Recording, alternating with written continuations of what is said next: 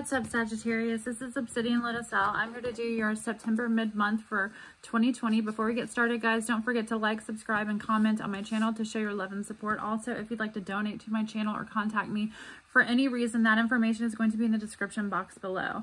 So before we get started, guys, I want to talk about the 3 cards that I pulled from my Starseed Oracle deck for you. And then we'll actually get into the reading. And these 2 cards kind of fell out when I was shuffling anyway, preparing for the reading.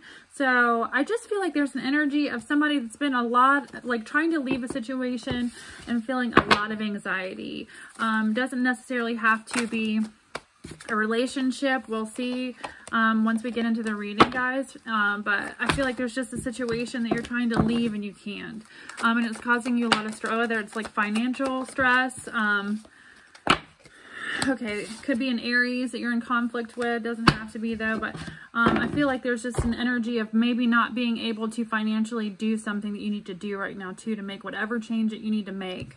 Empathic starseed, child of the cosmos, and then bringing unconsciousness to light. So basically, I feel like for you, possibly, you might need to take a trip by water, maybe to get some clarity about some things in your life, maybe whatever, like bringing unconsciousness to light. So to me, that basically speaks of like, you know, sometimes there are things that we're not necessarily conscious of, that things are going on in our subconscious, or basically you're only, what is the analogy? You're only aware of what you're conscious of, right? So I feel like it's maybe like a shift in perspective or something for you. You know, maybe getting by water will be good for you, Sagittarius, to maybe like clear your mind, just take a day trip, maybe to the beach or to a lake or something. We have the child of the cosmos. So this is intelligence of the universe lies within you. So this basically says to me, like, you know, the answers are within you. And this is what I tell anybody, or I say a lot of times in my tarot readings too.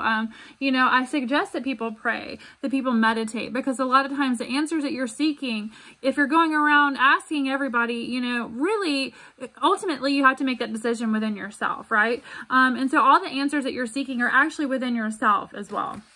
Empathic starseed, this is energetic sovereignty, absorbing what's not yours. And I don't know, I feel like all 3 of the readings I did tonight, or maybe, I don't know, 2, but this is coming out for everybody. So I feel like whatever's going on energetically right now, a lot of people, especially if you're a starseed, empathic, you're really having to be careful. And I feel like it's just because of what's going on in the world about absorbing other people's energy right now. It's really easy for me to do. I can be around somebody maybe that's going through a hard time, or feel somebody's energy that's going through a hard time, and it can actually make me cry. So I feel like if somebody else is that empathic, yeah, you're absorbing all that stuff too. Do cleanses, sage, take spiritual baths. When you get home, if you've been around other people or somebody that you've been absorbing a lot of their energy, you know, sage yourself, take a shower, clean that energy, pray, meditate, but like make sure that you're really also creating boundaries in your life that kind of prevent it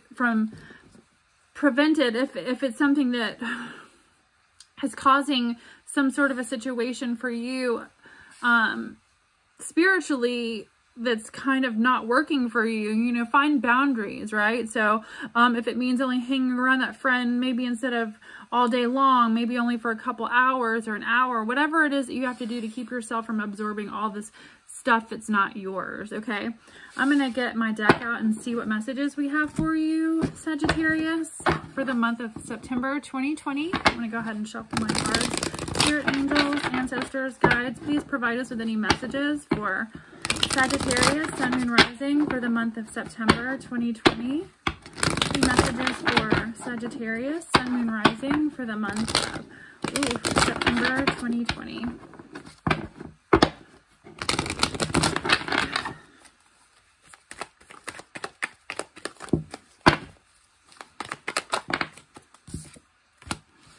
Page of Wands. So, okay.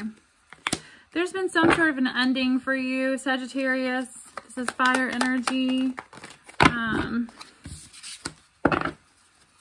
You're coming out of a painful ending. Could have been a divorce involving children. Okay. So the Page of Wands, news about a child.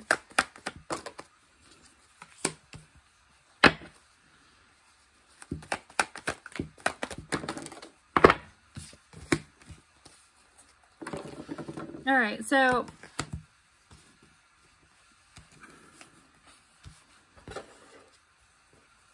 this is the energy, overall energy of the reading. This is the Two of Swords. This is making a decision. It could be involving an air energy, Aquarius, Libra, Gemini, but it's also just you deciding between two different things, right? She's got her eyes closed, so it's really like, you know, and Two Swords out, standing in this water. It's emotion, even though, you know, it's a swords. It's an emotional decision that you're having to take some sort of deep thought on making, right? So I feel like with the Ten of Swords here, whatever happened, it was extremely painful for you. I feel like it was involving children, a decision about children possibly. Could be an ex that has tried to hold children like over your head, use it as manipulation, not let you see children because of whatever situation might not have worked out with the two of you in a relationship. Okay, I'm going to get my clarifying deck out and see what the Nine of Swords is for you, Sagittarius. Oh my God, if I can shuffle.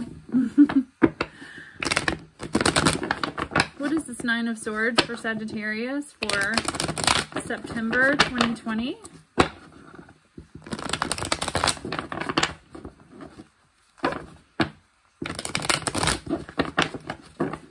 I really feel like this is an energy. You're not in the Nine of Swords energy anymore. You're not losing sleep anymore. You got a message about some stuff. Possibly, maybe there's going to be some sort of a schedule that's better for you. That, yeah. Okay, we have the Ten of Cups, Ten of Pentacles, and the Magician. So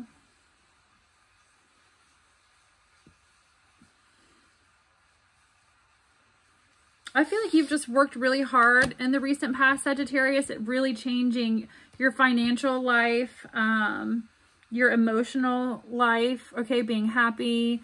I feel like whatever the situation was hurt you tremendously, but you're coming out of that energy, right? Double tens, ooh, okay, and I just, ooh, okay, that's crazy.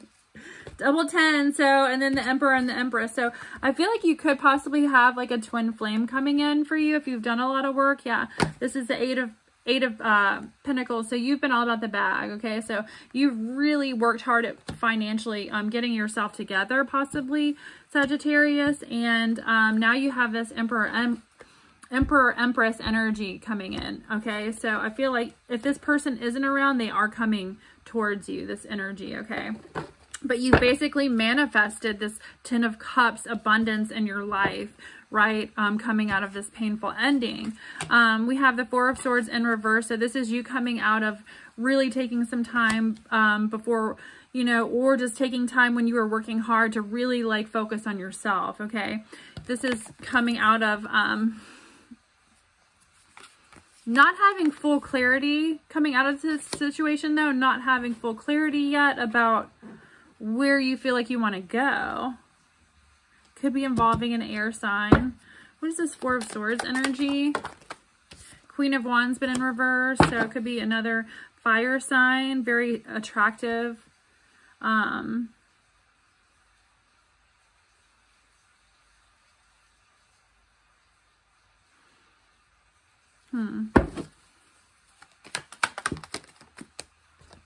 All right, so you want a new beginning with somebody from the past, too, I feel like.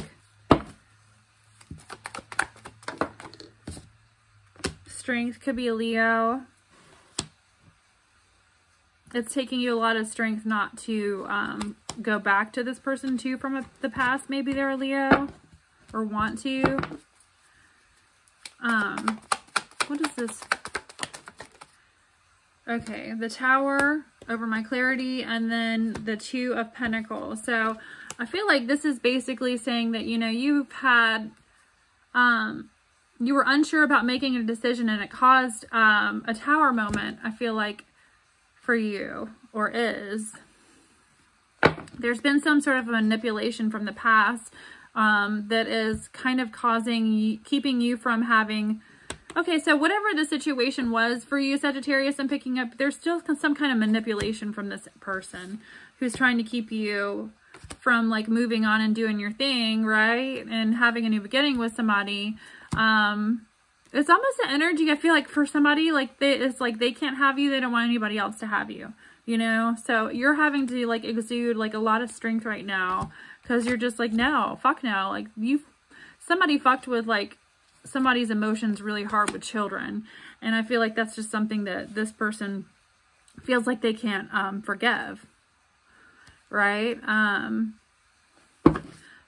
So you're having in the external energy though, because of this hesitation, I feel like whoever this is, this energy, if you're not already involved, or they're looking at the outside situation and thinking that you're still interested in this person because of this other person's actions, the way they make the situation look, this is manipulative behavior, but it's in reverse, so it's not working. But if, I feel like for someone, that's the outside person kind of looking at the situation. So maybe there needs to be some sort of balance, right? Temperance, this is you, Sagittarius, okay? You need to tell this person, if you're involved or become involved, how this ex is, because it might end up causing a tower moment in the situation if you're not honest about it, okay? Six of Wands. The Six of Wands is having a successful, passionate beginning. Like, he looks like he's playing with his wand in this one. So, I mean, but he looks happy, right? So, this isn't working anymore. This manipulation from the past is allowing you to move the fuck on, right? I just feel like you need to be honest with your partner about this, because this person is also after money. I feel like an ex is after money because they see you doing better. See how she looks like the Bridezilla bitch, right? She's got everybody on like little puppet strings and fucking, you know, making everybody do what she wants them to.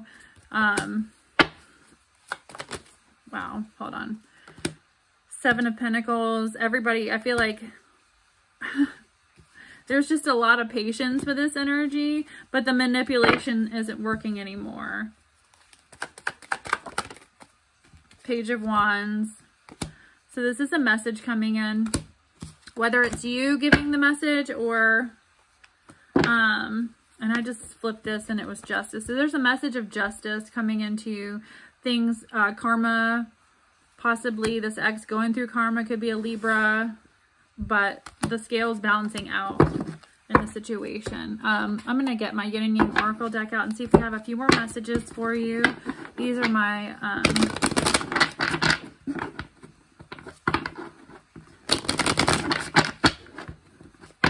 Oracle cards that are more towards like love-based situations, spiritual will. Okay. Do we have any more messages for, what is that? Hold on. The Chariot. That's fucking weird. All right. So maybe this is involving a Cancer, or is there Cancer coming in towards you? Maybe that's the energy of the energy coming in towards you. Having a breakthrough. So yeah, maybe there's a Cancer coming in. Feminine energy, or this is your energy.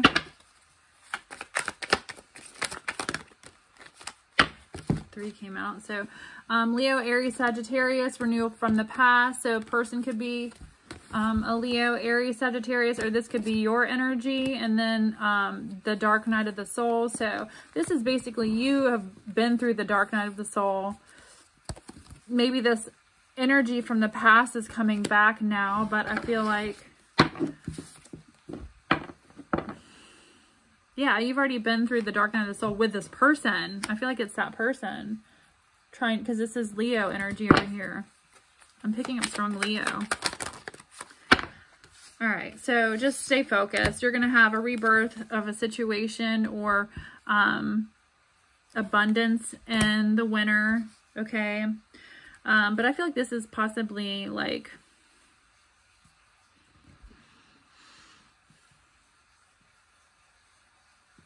maybe I don't know. What is this rebirth card?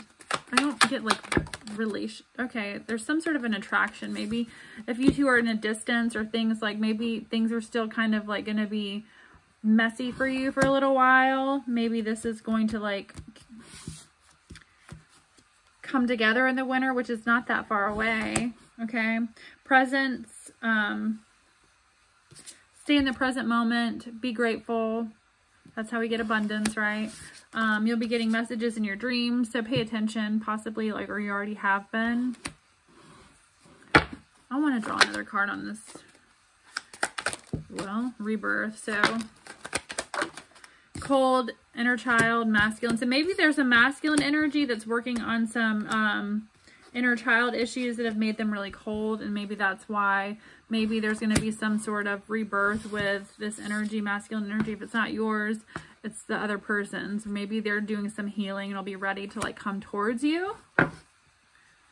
Yeah, they're still suffering from the past, okay, and have, like, doubts, maybe self-esteem issues.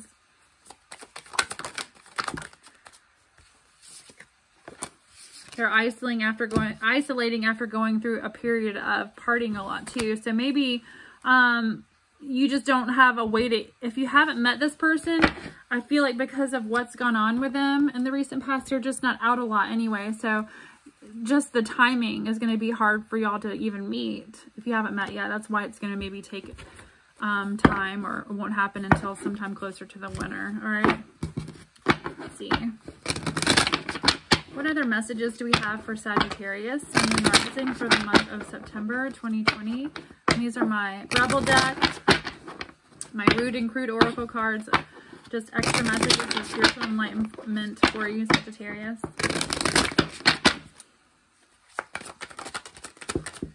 All right, stop talking, shut your mouth and listen. Okay, and this is basically, you know, if you're going around asking people for advice and not listening, right? So this is just maybe like listen, or go out into nature, pray, seek for, you know, that wisdom within, all right, and God through the universe, and listen. What is this? Stop fucking whining. No one wants to listen to that shit. Complaining makes you weak. You have the strength to change your world, to do it. Like, all right, so this is a little harsh, okay? So the complaining makes you weak. I don't like that. I feel like it's a little insulting, so I'm not trying to insult you or say that. But it is true. We do have the power to change everything in our world, so do it. So my spin on this is basically like, you know, why waste time worrying or bitching about things when you have the power to change them, and complaining about things? So it's like, let's talk about the solution of the, instead of complaining about what is wrong with the situation, right? Okay, spend your time on someone worth it. Don't waste it on ridiculousness. So this is basically a connection. Like, don't chase people that don't want you, that aren't trying to give you any attention or pay attention to you. Basically, this is just being the energy of only like spending time or giving to people that are trying to give back to you, okay? Don't waste it on things that aren't worth it. All right, so that's going to be it for you guys. I hope the reading was helpful. Until next time, lots of love and light. Don't forget to like, subscribe, and comment on my channel to show your love and support. Also, if you'd like to donate to my channel or contact me for any reason at all, that information is also going to be in the description box below. Until next time, love and light. Bye.